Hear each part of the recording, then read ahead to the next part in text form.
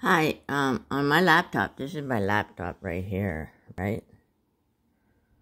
And I got one app. That's what I got. Anyways, and in order to go into your messenger, all you need to do is, I'll take my mouse over here. Click on the messenger. And voila, all the messages appear. Last person I talked to, I talked about my granddaughter. She's beautiful, see? So I told somebody.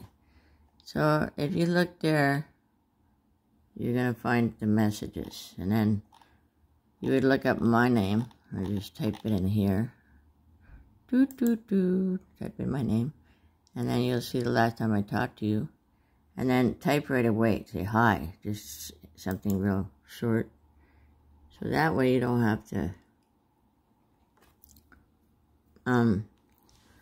worry about it. So if you want to go back to the other format, so what I usually do is I open up two windows. See, I got one here, one there. It's in my Jennifer Sasser profile. And I got one that's under messages. So I'll put this one under messenger again. You click on that with your mouse. I use a little mouse thing, see?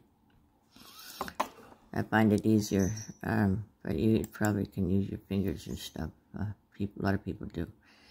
There's our stories, and that's where everything is. So click on the messenger.